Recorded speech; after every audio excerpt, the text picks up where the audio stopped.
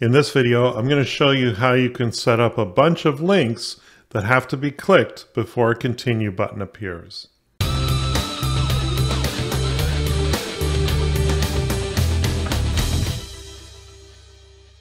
Okay, I was over on the Adobe community page there and saw that Patrick wrote a question about getting a bunch of hyperlinks to work that once they've all been visited, the continue button for that slide would appear. In other words, it would be hidden up until that point. Let me show you how you do that. Okay, so I'm assuming this is something similar to what Patrick had in mind. I've got 5 hyperlinks, as Patrick is inquiring about, and then I have a continue button at the bottom of my page here. If we go to our properties inspector, we can first of all make sure that that next button is actually not visible in output, and we can start to build the variables and advanced actions we need for such an interaction like this. So let's start off with our variables. So we'll go into variables. We're going to keep track of all 5 of these hyperlinks and whether they've been followed by our learners. So we're going to need one variable for each one of those. So I'm going to click on Add New, and I'm just going to keep it simple and call them underscore Adobe, underscore Amazon,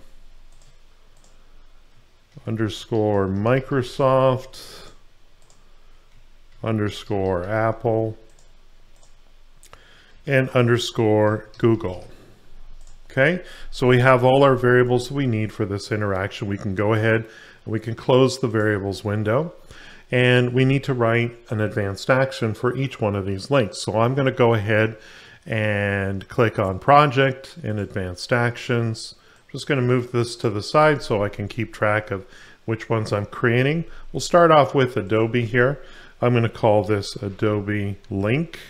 And this is going to require 2 tabs. One that's going to take care of the actions that happen when we click on the hyperlink, and another tab that will check to see if we've completed following all 5 hyperlinks.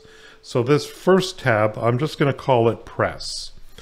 And we're going to do 2 things. We're going to assign Adobe with a literal value of 1, because we're just keeping track that that has been pressed. And then we're going to open the URL for Adobe, which is https://adobe.com. We'll make sure that we're selecting a new window for that to appear. And that takes care of everything that needs to happen when we press Adobe. Now, every time we press one of these, I want to check to see if we're complete. So I'm going to do another tab that I'm going to call Check. Now, this is a conditional advanced action because we're checking to see if this condition has been met. So we'll select the conditional tab and we'll say if our variable Adobe is equal to the literal value of 1 and Amazon is equal to the literal value of 1. Microsoft is equal to the literal value of 1. Apple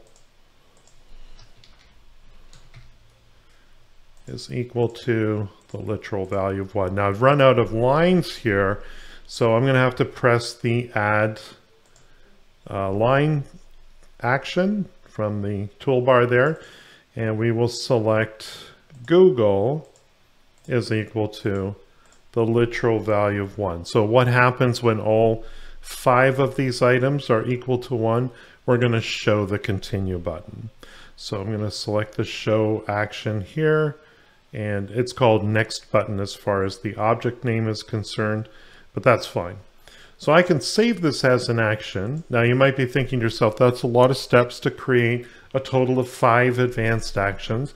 If you're going to be using hyperlinks, unfortunately, you're going to need regular advanced actions because you can't run shared actions from hyperlinks. but it's easy to duplicate this advanced action and just make a few modifications. So I'm going to click on the duplicate action icon in the up in the upper right hand corner here, and we'll call this one Amazon link. And we only need to change two things. Everything on the check tab remains the same. Here we just simply update the variable that we're saving to, and we're going to change the hyperlink that we're visiting. And that's it. So we can update that action. So now we have two advanced actions. Duplicate it once more. And this one we'll call Microsoft link. And we'll work with the Microsoft variable and take our learners to Microsoft.com. Update that action, click OK, duplicate it once more, and now we're working with Apple. So we'll update the Apple variable, and we will take our learners to Apple.com. One final one to do here. You can see it's not too bad when you're duplicating previously written advanced actions. This one will be called Google link. We are updating the variable associated with Google and taking our learners to google.com. Okay, we update that action, click OK, and click Close. So now what we want to do is select each of the text items that we want to turn into hyperlinks. So we click on the hyperlink icon in the Properties Inspector, and we're going to, first of all, select from this drop-down list Execute Advanced Actions, and we'll choose the appropriate advanced action that we've written, in this case Adobe link, and we're just going to make this the current window and click OK. And we can do the same thing for Amazon. So execute advanced actions, Amazon link, current window, and click OK. Microsoft, choose the hyperlink. Microsoft, click OK. Apple.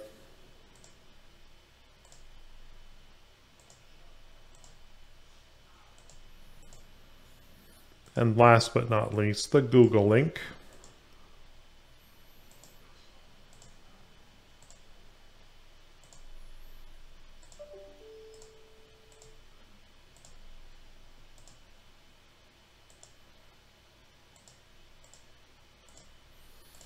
Make sure all of these are in the current window. I'm not sure if this matters, but logically it makes sense to make sure that they are all in the current window there. So even though we're opening these links in a new tab, a new window, that's taken care of with the advanced action.